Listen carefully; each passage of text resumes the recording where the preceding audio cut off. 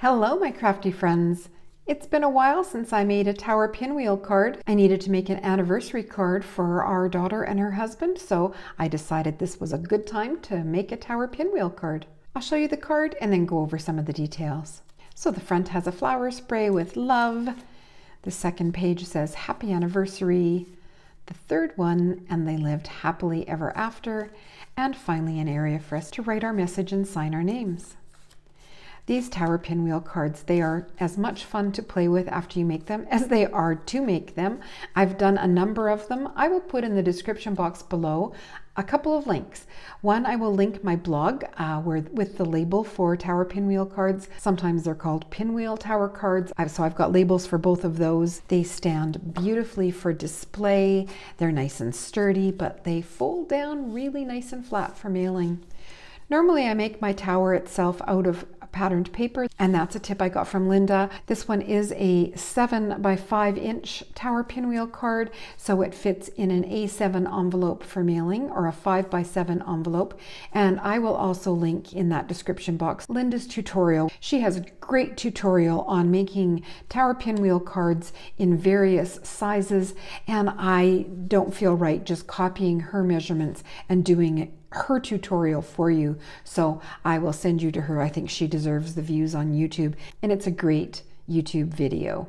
So the pattern paper and the stickers that I've used are from this Flower Market retired pattern paper package from Cartabella. There's also a 12 by 12 sheet of stickers on it. Flowers here are one of the stickers from the 12 by 12 sheet. I did attach it down with wet glue. Even though it is a sticker, I'm never convinced how that will hold up. So like I said, wet glue, and then I used pops of color for all of the sparkles and these beautiful mirrored hearts. I've shown them in other videos. They're from Cat Scrappiness. I have them linked on my blog, and I just love the little bit of sparkle that they add to your cards. The Love is a die from Pink Fresh Studios. It is their Essentials, let me see here, Essential Classic Words. And there's happy birthday, best wishes, love, hooray, congrats, celebrate, hello, beautiful, and thank you.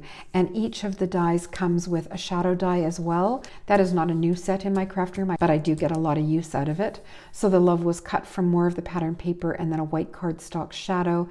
It's popped up with foam tape, but it's thin foam tape, so there's not a lot of bulk to it. On this page, we have more of the mirrored hearts, some more of the patterned paper, and stickers. The heart stickers were little stickers that were included, and then everything also got some more of that pops of color, which is like a cross between Stickles and Nouveau Drops.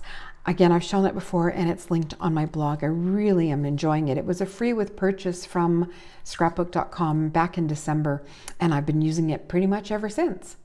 The Happy Anniversary and They Lived Happily Ever After is a Tailored Expressions stamp. It is from one of their Simple Strips stamp sets, and then there's the die. So it stamps as a single piece, and then there is the coordinating die. With one stamping and one pass-through machine, you get a whole variety of sentiments. It's one I use a lot as well. Again, not new to my craft room, but I use it a lot.